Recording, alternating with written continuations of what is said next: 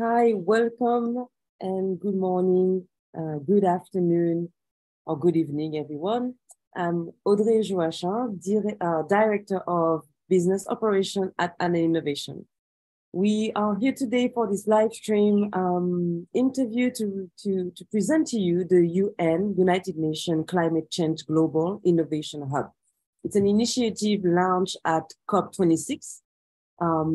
The hub supports the Paris Agreement target with the aim of expanding the innovation space to respond to the current core human needs, and this by enabling transformative solutions. This initiative is launched by the United Nations Framework Convention on Climate Change, who is, and their partner operates in 6 regional centers across the globe. That goes from Bangkok, one in Bangkok that covers Asia and the Pacific, one in Dubai that covers the Middle East, North Africa and South Asia, one in Kampala, Eastern and Southern Africa, one in Lomé that takes care of the Western and Francophone Africa, one in Panama that covers the Latin America region, and one in St. George that covers the Caribbean region. It's a global and international initiative, and I'm happy to welcome today Massamba Thioye, Project Executive at the UNFCCC Global Innovation Hub at the UN Climate Change Secretariat. Hi, Mr. Thioye, how are you today? And thank you for joining us today. Hi, Audrey. Very pleased to be with you for this interview. So good morning, good afternoon, good evening to those that are following us. Thank you. So let's jump into the topic. So why the UN Climate Change Global Innovation Hub? What is it? What is it? Can you explain to us what this hub is about? So thank you for the question. So as you know, science is value neutral, but innovation, which is the use of science to satisfy the human need, is not value neutral. The reality is that innovation has been used mostly so far to serve power, to serve military power and economic power. So one of the main reasons that we have decided to launch the Global Innovation Hub is to direct innovation more to support people and the planet. And then the second aspect is the fact that the use of innovation to support climate and sustainability is not always effective. So we launched the Global Innovation Hub to enhance the effectiveness of the use of climate when it is supporting sustainability, the leverage innovation when it is supporting climate and sustainability.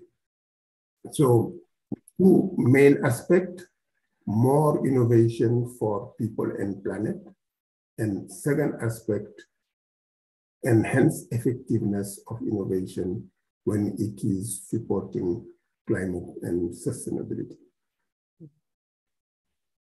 It's a very good point. You are right to mention how technology has not been used for climate change that much. I guess the focus and the strategy of using technology maybe has not been also very highlighted to the global audience. I understand the purpose.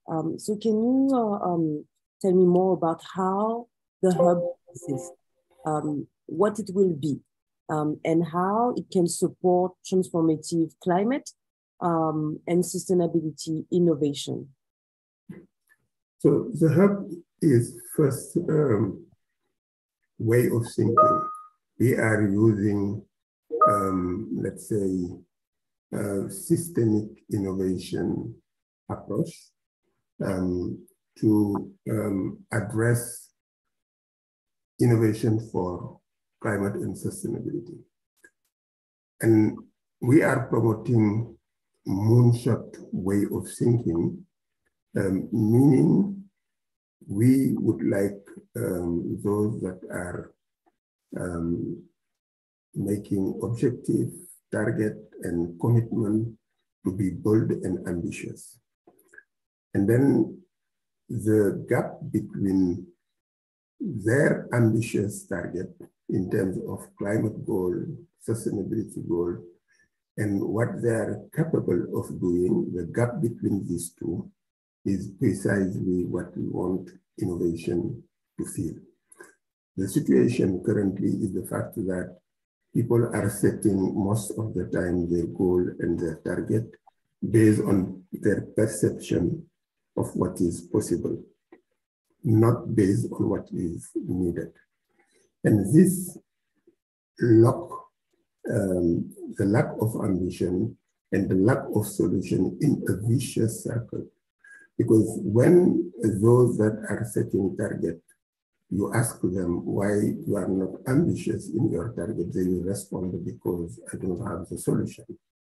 And if you ask those that are developing the solution, why are you not developing transformative solutions, they will respond because there is no demand. So the Global Innovation Hub, by introducing a moonshot way of thinking, where targets are set based on what is needed rather than what is perceived as possible, contribute in breaking this vicious circle. And then the seventh thing is that generally when people are innovating, they think innovation at the sectoral level. The problem with this type of innovation, they are needed. I'm not saying that we should not innovate at the sectoral level, but we should be mindful that this type of innovation can only lead to incremental changes. They cannot be transformative. If you really would like to have transformative type of innovation, you will need to go back to the core human needs. The product and services are satisfying, and explore to what extent innovation can help the development of alternative value chain for the satisfaction of these core human needs. Just to give an example, so to illustrate what I'm saying, if you ask a mayor of a city, how will you go about using innovation to enhance sustainability in your city? One of the first measures that will come in their mind is replacement of combustion car with electric vehicle, which is good. This needs to be done. But what happens is that if you have that approach, yes, the impact is positive, but what we are saying is before using innovation to support the shift from combustion car to electric vehicle, we need to ask the question, why car at the first place? Why do we need car? Because moving from combustion car to electric vehicle is good, but having less car is even better. The question then is, can we use innovation to satisfy the need car is satisfying with less car? So for example, can we use innovation to design our city differently so that they are more compact, so that they are more complete, so that all the products and services are available at biking or walking distance, and we will need less car. So this is one of the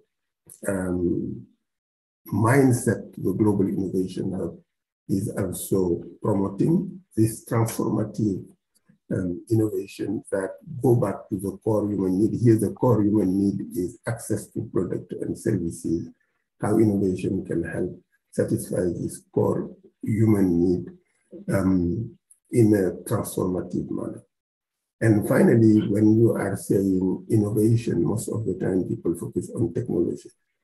Technology is very important when it comes to innovation, But to address the big challenges that we are facing, the challenge of sustainability and climate, technology only will not suffice. We need to have an integrated approach where innovative technology will be combined with innovative policy instrument, innovative financial instrument, innovative business model, and innovative product from the culture and creative industry, because this is about also changing behavior, as well as innovative way of working together, innovative cooperative approach.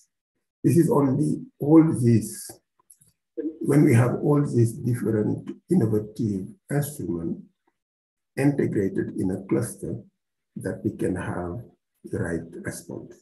So to promote this mindset, we will have a digital platform. The Global Innovation Hub will be a digital platform. This is under development. It's not yet finalized, but some of the functionalities are already available. And this digital platform is a database of demand for climate and sustainability solutions. So for example, our partner, a city that would like to address a specific challenge, the challenge is translated into a demand for solution. And we have on our digital platform, let's say a deep search engine that will go out there, look for solution, and then provide the solution to entities that is at the demand side. So we'll have also process of systemic innovation, where all these stakeholders will be brought together, the demand side and the supply side of innovation. Finally, it's the Global Innovation Hub is also dialogues that are organized at each COP. So we have a pavilion, and in this dialogue, during 11 days, all the stakeholders of the Global Innovation Hub are brought together, and they exchange on how best we can develop and deploy at scale innovative solutions that can support both climate and sustainability. Very interesting. I'd like to come back to the core needs, the core human needs. I understand that digital platform will be the database and this type of library that provides the solutions. Mm-hmm. And what's the plan about the hub? How do you access to the core human needs? They might be different from different cities. You mentioned cities. So mm-hmm. between a city from Manchester and a city in the island of Barbados, how do they work together? How do you assess core needs and translate that into the database? Yeah. So so first of all, we are targeting 5 key core human needs. The one is nutrition and health. Another one is access, including mobility. The third one is shelter. And then we have leisure. And then we have clothing. So these are the main core human needs that we consider as universal. And then we have 2 enabling needs that are very important, that are education and energy. So core human needs that are universal, and 2 enabling needs that are energy and education. So this we consider it is universal. Now, the approach to satisfy this core human need can vary from an entity to another. From a city, for example, in the global north to a city in the global south. This is why it is very important to have a demand-driven approach. It should not be something developed top-down, but rather a demand that is coming bottom-up, and the demand should be what drives the development of innovative solutions. What we are trying to avoid is a situation where you develop a solution and you look for use case. And most of the time, if you do that, your solution does not necessarily match with the reality of where you would like to use it. What we are promoting is rather to start from the demand side. What is the need the solution is meant to satisfy? And then from there, we do a backcasting and see what is the type of solution that is required, or a combination of solutions that is required to satisfy that specific need. So this approach is critical if you want to have what we call a systemic innovation process. Mm-hmm. And so you talked about cities. Is there other stakeholders that are involved or you're looking for to collaborate with? So you talked about cities. Can we say to the audience who are the right people to come back to and provide their needs as well? Yeah, no, cities are critical. And why cities are critical? Because cities are very close to their citizens. And we want to have innovation for the people, as I have mentioned, and the planet. And this is why cities is at the center. Cities are at the center. So, but you need to have those that are at the demand side. And what is really interesting with cities is the fact that they can be both at the demand and at the supply side, because cities can also be solution provider. So, and with cities, we need to have a broad range of stakeholders that are relevant to this systemic innovation process. So we need to have technology providers, technology companies that are at the supply side. We need to have venture capital firms with their network of startups. We need to have the culture and creative industry, because as I have mentioned, it's also about changing behavior. So we know that, for example, there are many the gaming industry, they are very effective in influencing, particularly the youth. So we need to have them on board also, so that they can help when it comes to changing behavior. We need to have universities and research centers. This is also something important, because what we want to do is really to have innovation at the center, and then to have climate and sustainability innovation pull framework. So the demand for climate and sustainability solution coming from cities will be a pull factor for innovation. This is what will guide the type of innovation that need to take place. And then behind, we want to have a push factor. The push factor will be science breakthrough, scientific result that can support innovation in the development of new solutions. So the demand for climate and sustainability solutions from cities and countries pulling, and then the breakthrough scientific result pushing at the back. If these two are combined, we can have an acceleration of innovative solutions for climate and sustainability in the coming 10 years, because we need to keep in mind that what we want is to be able to halve our emission by 2030, which is a very challenging objective, but possible. Mm-hmm. And that's very needy, because and you're right, that push you're talking about, it's really to change actually the way we actually do right now, which is we don't create, and we don't, usually I think right now we tend to create a need. So it's very interesting to come back to this systemic solution provider and putting the cities as a center of saying what is actually happening also in a city and in the core behavior of the citizens.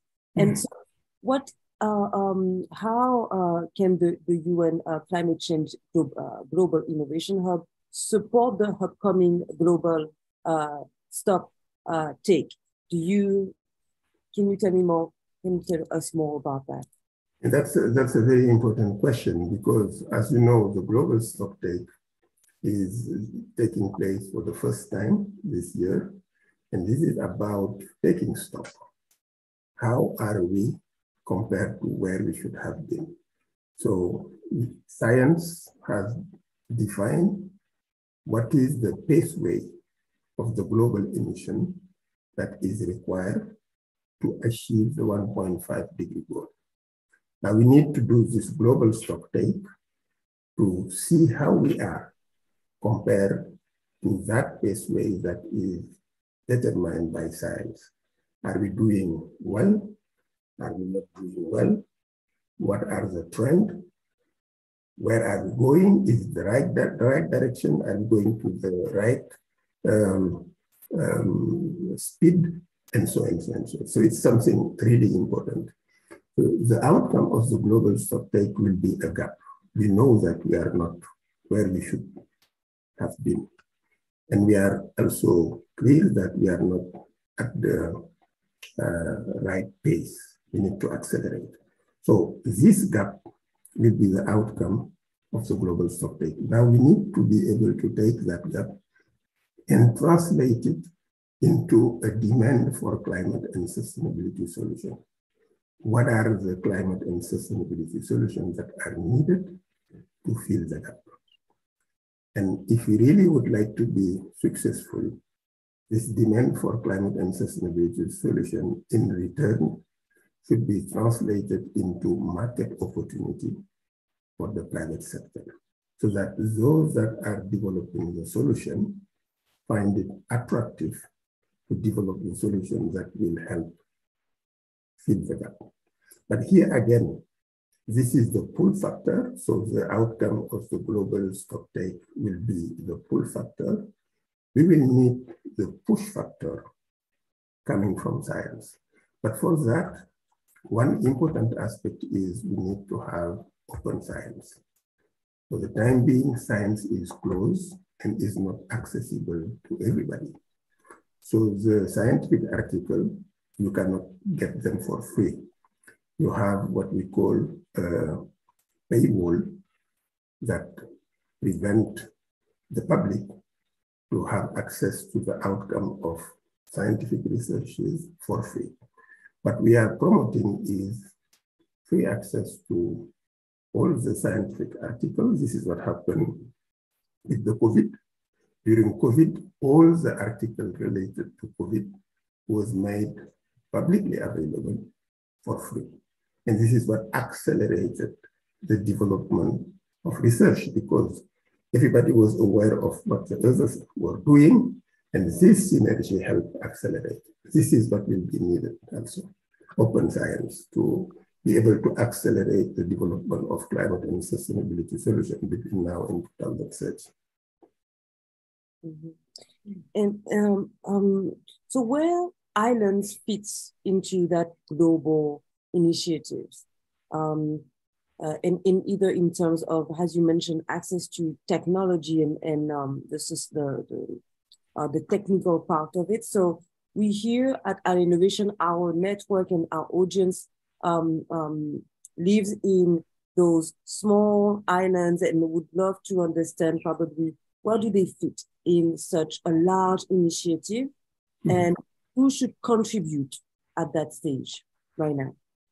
Well, islands have a very important role to play, both as supplier of solution, but also at the demand side of solution. So at the demand side of solution, the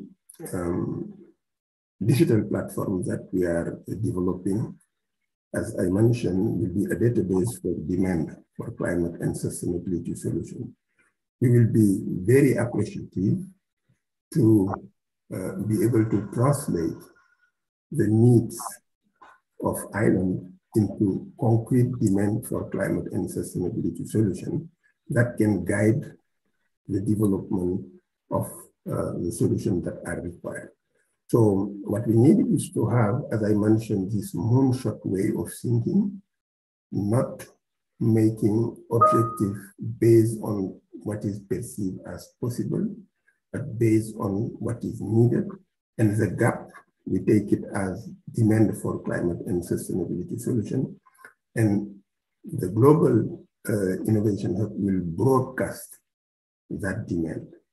So our deep search engine will go out there in the web and see whether there are solutions that are already existing that we can pick and share with the islands that are at the demand side. If there are no solutions, then we will organize challenge, and this systemic innovation workshop where we will bring together technology provider, scientific from university, financial, and all together we brainstorm on how we can develop solutions that can respond to the demand. But as I mentioned, islands are also expected to be solution providers.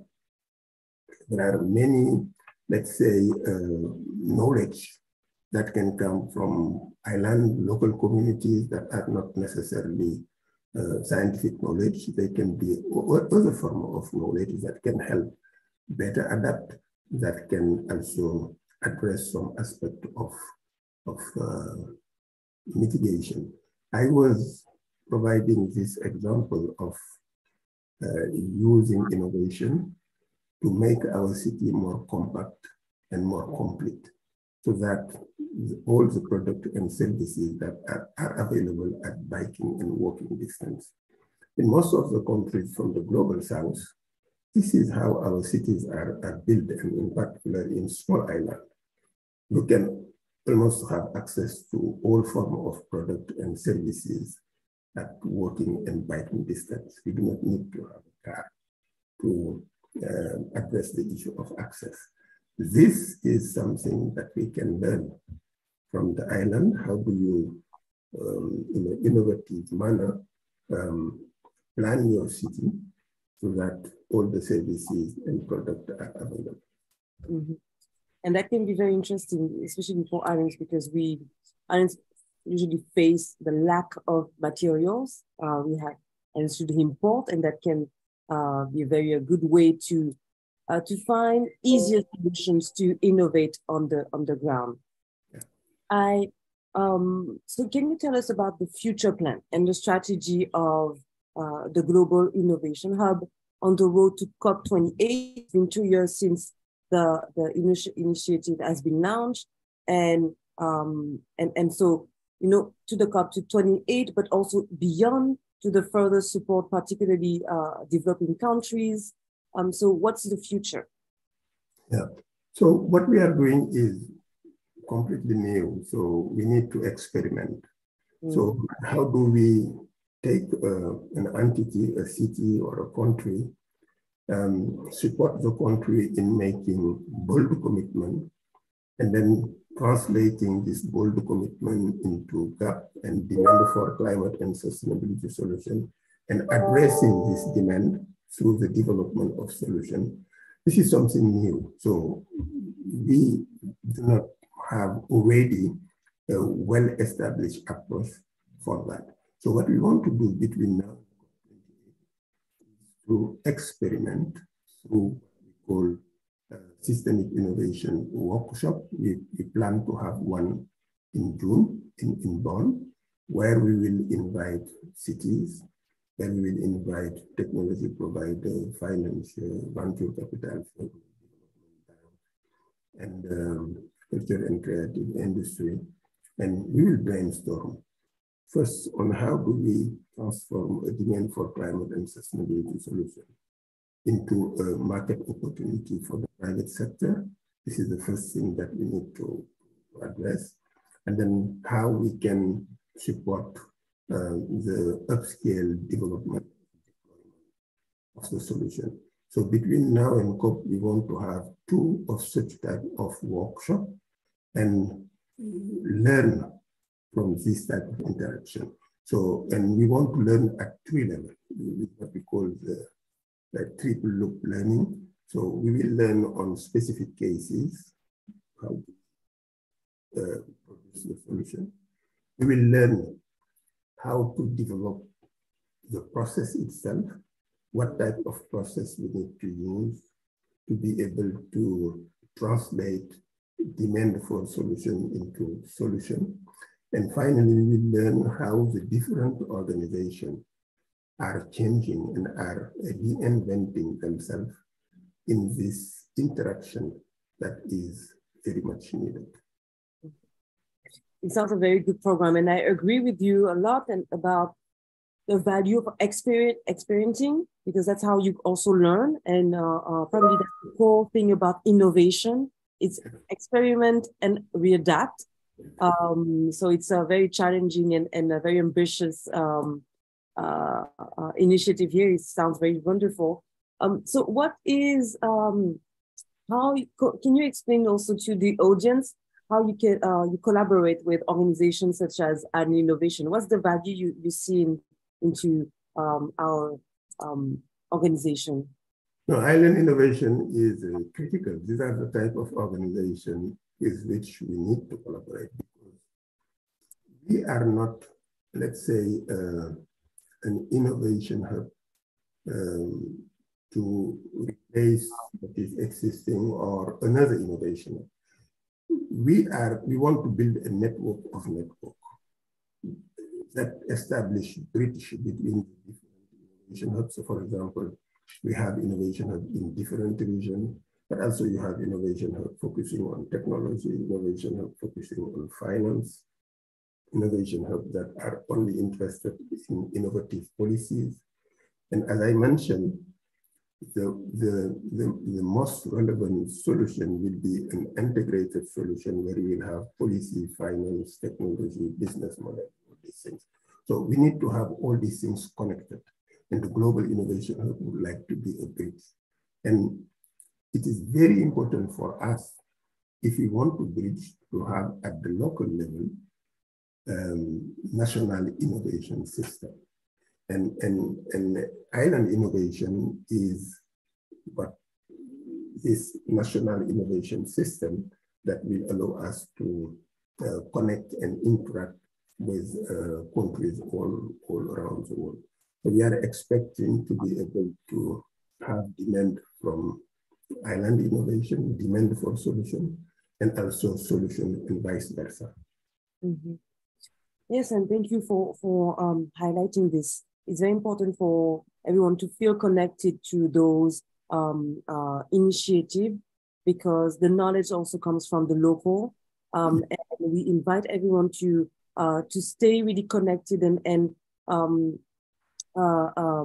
connected to the hub. We will provide a few information, so stay connected also on our newsletter. Massamba, it was a very pleasure to have you today. We are, and you mentioned, we are all network. We would like to build a network of people who think the same, who understand that everyone has to feel included and engaged for our planet Earth and for our societies. We need to be more connected, to talk with each other and find collaborative solutions. That's why the hub exists. That's why An Innovation exists. So we're very happy to have you today, Massamba, to take the time to talk about this amazing initiative. We'll make sure everyone has all the links provided to know how to get involved as well. Feel free to send me also an email, audrey@aninnovation.co. Massamba, you are on LinkedIn. Is there also another way we can connect to you? Would you like, or LinkedIn, is that enough? Yeah, I'm in LinkedIn and very happy to be connected. And I would like to say I was very pleased to have this interaction with you. And we are strongly, deeply looking forward to further enhance our collaboration. Thank you, Massamba. And I wish everyone a beautiful day, afternoon, or evening from wherever you are connected from. Thank you, everyone. Thank you.